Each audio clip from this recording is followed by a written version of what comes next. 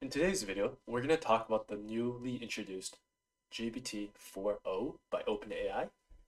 So first I'll give an introduction of GPT-4o and then I'll show you what kind of differences we see in a practical aspect.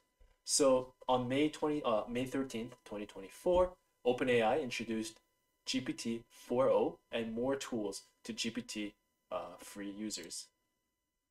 GPT-4o is the newest flagship model that provides GPT-4 level intelligence, but is much faster and improves on its capabilities across text, voice, and vision.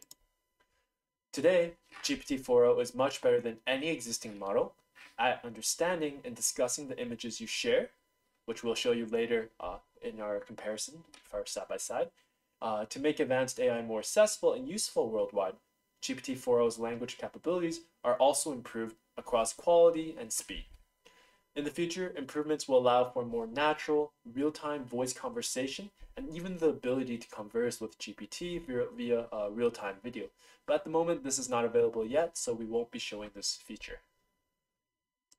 So now I have ChatGPT 4o and ChatGPT 4 open side by side, and I just use chatgpt.com to access this. In order to access 4o and 4, you'll need a premium subscription. So if you don't have that, you won't be able to change to it. But once you do, you can just change between 4o and 4 right here by clicking this down arrow right here. But yeah, so the first thing I'm going to do is I'm going to compare how it analyzes screenshots. So first I'm going to upload a screenshot and I'm going to ask, what is this screenshot about? And then I'm upload the same screenshot to the other one. And I'm going to ask, what is this screenshot about?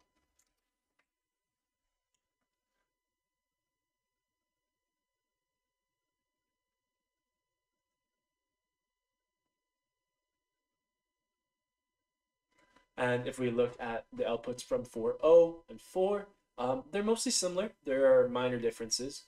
For example, for this one, for 4o, we see that it analyzes it provides mostly the similar stuff, and there's really no difference between them. They all provide talks about the general photo in the back, and also talks about these individual sections that we have on the web page. So we don't really see much difference in this, but if I ask, for example, if I ask them to provide the HTML code, so let's say please provide HTML for the screenshot. Provide HTML for the screenshot, and then I can do the same thing over here.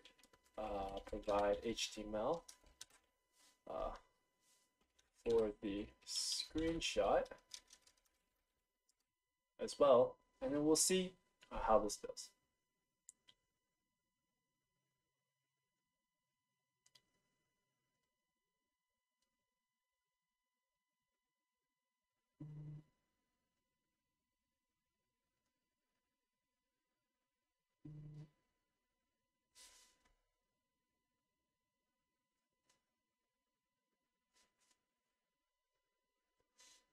And we see that it finishes that, and this is what we have on the left, and this is what we have on the right.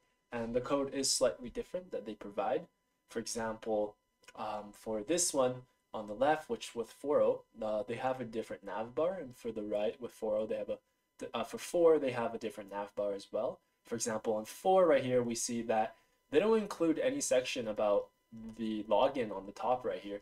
They only include test, exercises, and login. I mean, and on this side, this side has home, but this side doesn't have home. My bad. But yeah, so this is what it looks like. So the differences are pretty minor, but we do notice that they provide a slightly different response. Let me show you something else that we can do. For example, we can upload a test. So let's say I want to upload OSD test cases right here. Upload that, and I ask it to analyze data. And then for this side, I can ask it to do the same thing. So OSD, test cases, open that, and then I'll ask it to analyze data.